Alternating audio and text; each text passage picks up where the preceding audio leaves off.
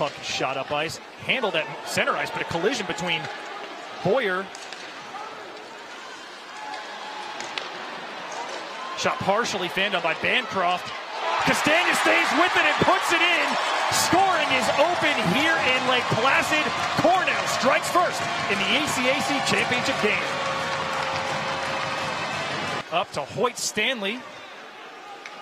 Stanley to Kemp. Kemp shot on Cross. Loose puck and in. Cornell doubles the lead. Jonathan Castagna celebrates his second of the day. The first year doubles the Big Red advantage. Now Bancroft hands off to Fagaris, to Suda, back to Fagaris. Ryan Walsh, first time leg pad of Cross holds up. Suda back to Fagaris. No time to exhale yet. Pass goes into Walsh. He's looked at Bancroft on the back door.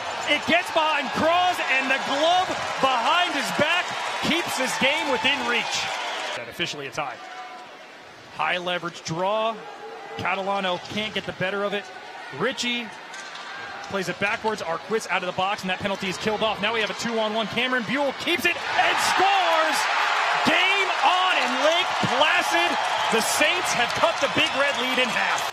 St. Lawrence has pulled the goalie. That'll do it. Jack O'Leary, all his speed. The backhand hits the post. It won't do it. Millimeters away from clinching the conference. Dorrington goes up against Ryan Walsh. See, they knew again. Look out.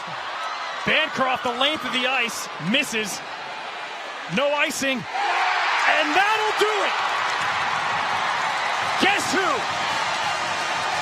Jack O'Leary, moments after hitting the pipe. O'Leary clinches the win, clinches the conference for Cornell. And that should about do it. One last opportunity for St. Lawrence. Puck pinned in the corner, but the Big Red rise again. For the first time since 2010, Cornell stand atop the ECAC.